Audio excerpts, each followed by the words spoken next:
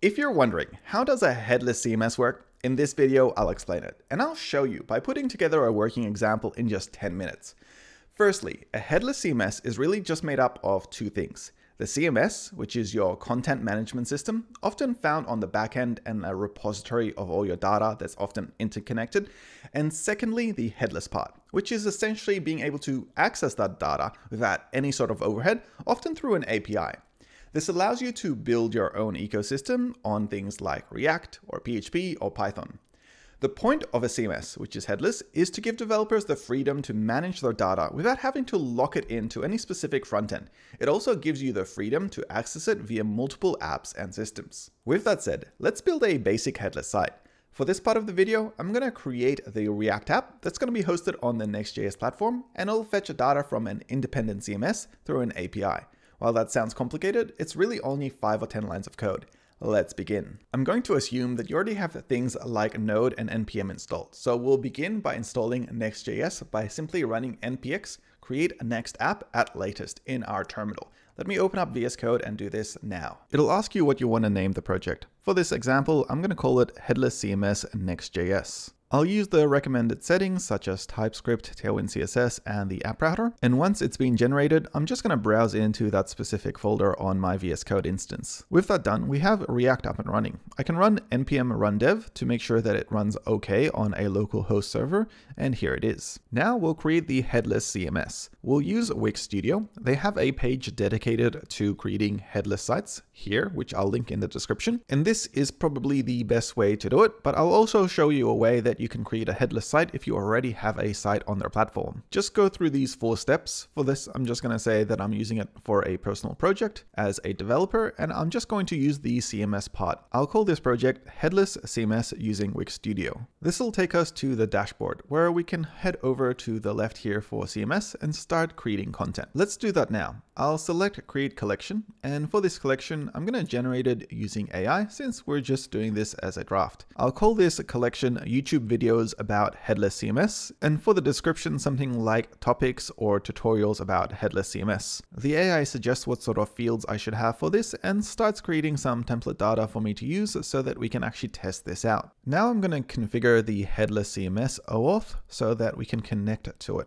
Heading to the main setup page, we're going to head to headless settings, and here I'm going to select to create a new client. For this client, I'm going to select web, and I'm going to name this Next.js since that is what's going to be utilizing this connection. There's one more step which asks me what stack I'm using. In this case, I'm just using JavaScript, but you can select React as well. Most of these have the same SDK which they use, which is the package from Wix here for SDK and data. We're going to install this later in VS Code, as well as look at this sample code to make sure it's all working. Now I'll click Continue and View Setup, and it's going to give me an API code which I can use later on as an environmental key so that I can access this on Next.js. Now it's time to update our project in VS Code to utilize Headless CMS. First, I'll need to install those 2 packages from Wix. So this is the Wix SDK and Wix data packages, which I'll install here in the terminal using npm install. Next, I want to create an environmental key that we can grab the client ID and pass into our project. I'll create a file called .env.local, and I'll grab the key that I have just over here and add it into that file. I'm going to call this variable something like Wix Studio Headless CMS Client ID. This way we know exactly what it is, and it's the best practice way to use it as a reference. Now I'm going to call the Headless CMS data. Here in Next.js on app router, I'm going to delete everything in the page file, and I'm going to add my own content in here. Right now, I'll just do some text, and I'll make sure that npm run dev is running so that we can actually see this web server once more. And here it is. Now to establish the connection and import our packages. I'm going to import items from Wix data, and I'm going to import the create client and OAuth strategy from Wix SDK. Then I'm going to set these up. First, let's set up the client connection. Here I'll pass in const my Wix client is equal to create client. I'll pass in the modules for item, and I'll pass in auth with the OAuth strategy, passing in the client ID from our environmental key. Now that we have a client, we can call some data. So let me create a const data items list. Here I'll await a response from my Wix client. from items.query.find. Here under query, I need to query the collection I want to get data from. In this case, I'm going to call it from this collection here, which is the YouTube videos about Headless CMS. Just make sure you check the collection settings because the collection ID might have no spaces like it is over here. And so it needs to be exactly the same when we query it. I'll paste in the string just here. With that, I should be able to pull out the data now. Since we should have access to this server side now, we should be able to show this in our React client. I'm going to create a map here where we map through all the items, and I'm going to retrieve and showcase the title and description.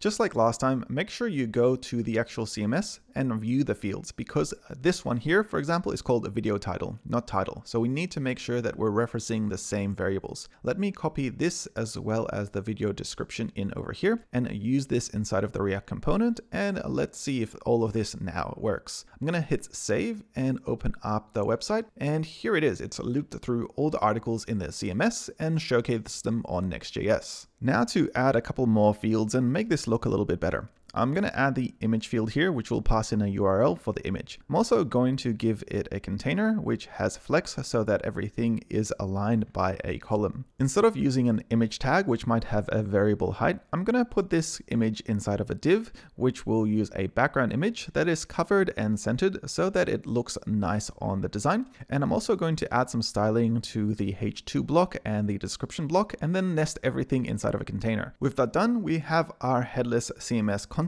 here inside of our Next.js app, and all of this only took 5 minutes. If I head to our CMS now and say change the title here for our YouTube videos, then head back to our website and hit refresh, you'll see that the title updated, and that would apply the same for images and other content. Now to deploy this Headless CMS to production. I could simply run npm run build and host it myself. An easier way is just to use the inbuilt Vercel Next.js hosting platform. I'll create my package here inside of GitHub and push it out to be a repository that's in the cloud. And then inside of Vercel, I'll click start deploying. Since it's in GitHub, I can now add it as a project in Next.js. I'm going to select it right over here and import it. And all I have to do now is select deploy. There is one step here I missed out, which is setting the environmental variables. And because of that, I think it's going to crash when it deploys. So what I'm going to do is set those manually after we have this project up and running. Here inside of the project, I'll head over to settings, head to the left here for environmental keys, select production, and then add an environmental key. The best way to do this is usually just to copy paste it out. So I'm going to copy paste the Wix Studio Headless CMS in here,